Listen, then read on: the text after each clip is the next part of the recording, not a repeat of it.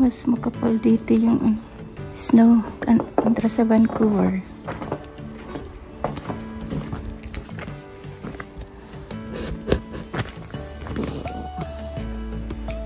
Super kapal. Ganito siya guys. Hanggang boots ko. Ilan yun? 1 feet.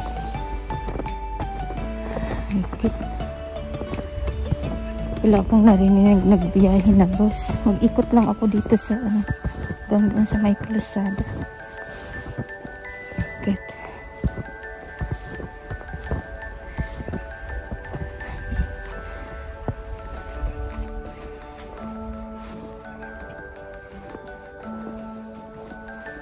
It's a white Victoria.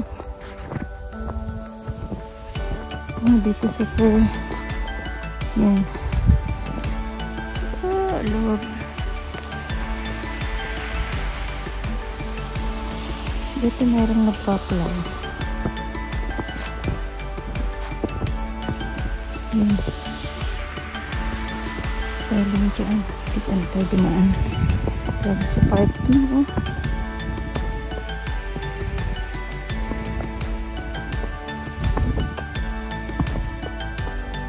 May buhos pa yata bukas ng snow eh. Nag-call ako sa office. Sabi ko kung pwede dito lang ako sa surroundings mag-work. Dahil po rin. So, dala ko pa lang yung kliyente na nabigay sa akin.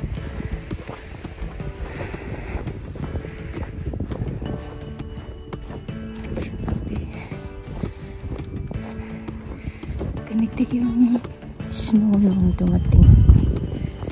Kaya 2006. Naabot ko nga siya.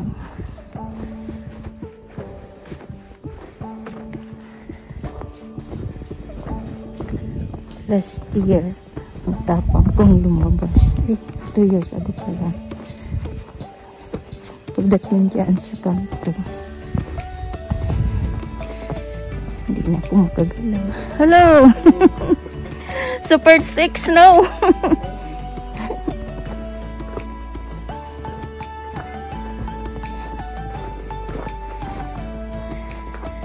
Okay pa siya ngayon daanan. Hindi pa siya madulas. Pero once na ay kinabukasan ito, super na to. Slippery. Kagabi mga crystals yung snow. Sana ko yung mga crystallized ay diamonds na.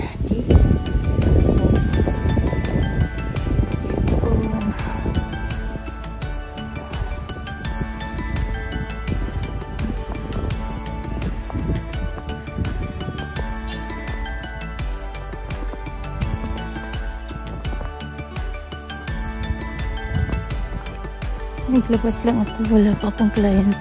Mamaya pa sa 6 o'clock.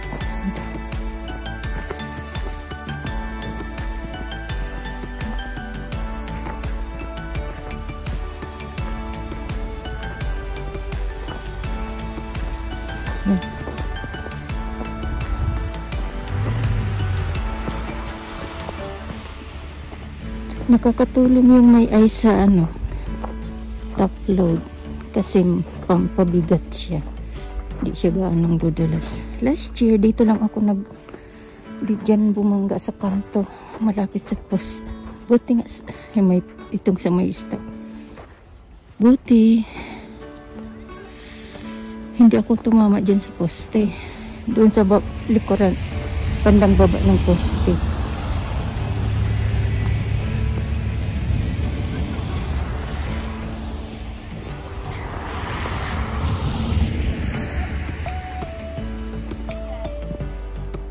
Yan lang yung building namin tinitirhan ko. Yung park, ayan sinaga.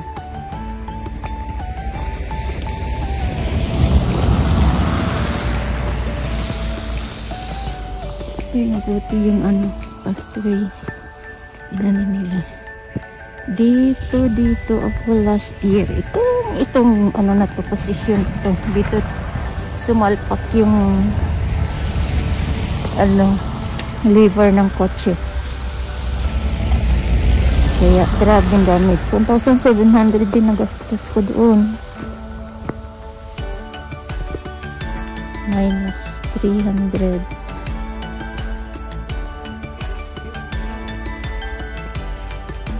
Hello. Struggle, eh? Merry Christmas. White Christmas.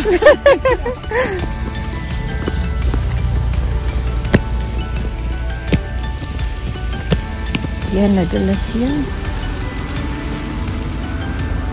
Hindi na kailangan preno, gas pag magtakbo ng ganyan. Kaya lang pipreno ko.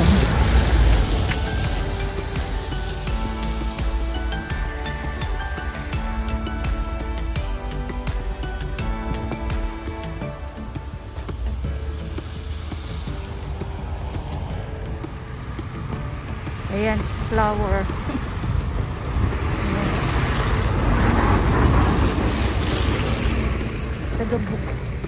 Taga-araro ng ice.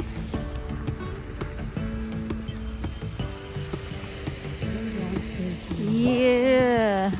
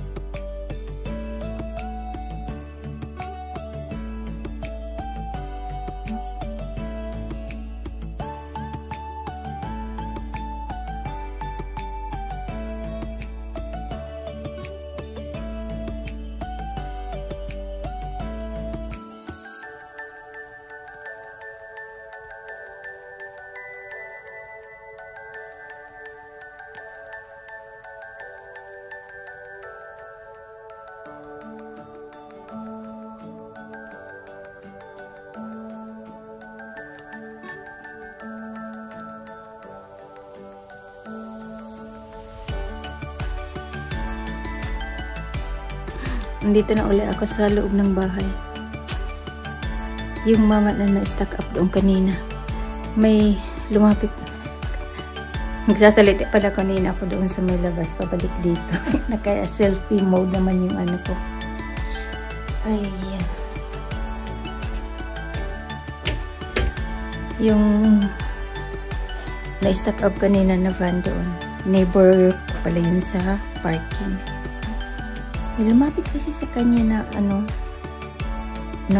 lang talaga, nag-drop lang doon para lang kung ano, tinanong siya kung kailangan niya ng help. Hindi naman niya tinanggap yung offer. Umalis na lang sila, yung dalawang mama. Sa oras ng ganito, in times like this, kailangan hindi tumanggi sa tulog. Yan. So, ayun lang, while waiting, kung may tawag pa uli, close na ano, kung may tawag pa uli ang scheduler na may ibibigay na clients closer sa aking place, yun ang aking ibig sabihin. Yun at tinignan ko yung number doon at saka yung surname nung pinupuntahan kong client, pinupuntahan natin dyan sa ano, one block away lang. It's number 250 Gorge Road. So, ayun lang. Mag-ano tayo? Dip-dip. Tidy up ng ating mga carrots. Ay.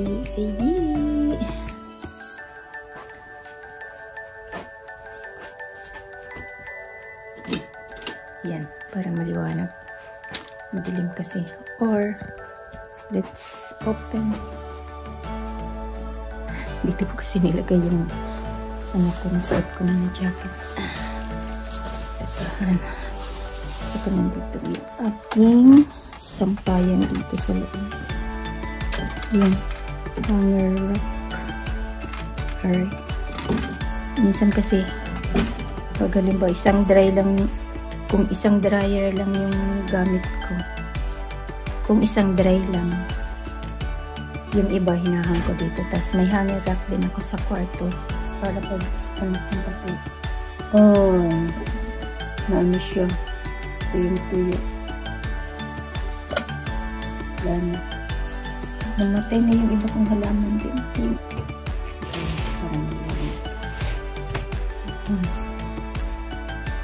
Sa aking bintana. Ito hindi siya namulaklak ngayon. Saka iyan. Ito lang yung binili ko na may bulaklak dati. Pero wala na. Quiet lang ng araw. Kukunti lang yung nagbabiyahe na mga sasakyan. Yung mga ano lang, pick up truck ang tawag dito sa atin.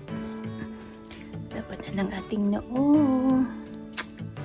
Kagabi, ang tagal ko nag-abang ng car doon. Ay, ng bus doon sa downtown pa uwi. Kaya nakauwi ako dito. Lagpas na 8 o'clock. Ay, lagpas or almost 9 o'clock na yata yun. 8 or 8:30 ba?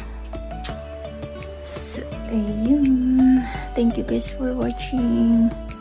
Salamat sa inyong continued support. God bless us all. Ingat-ingat po tayong lahat sa ating mga dinadaanan. Yun lang po. Thank you. God bless. It's 3 o'clock, so we will say our 3 o'clock prayer.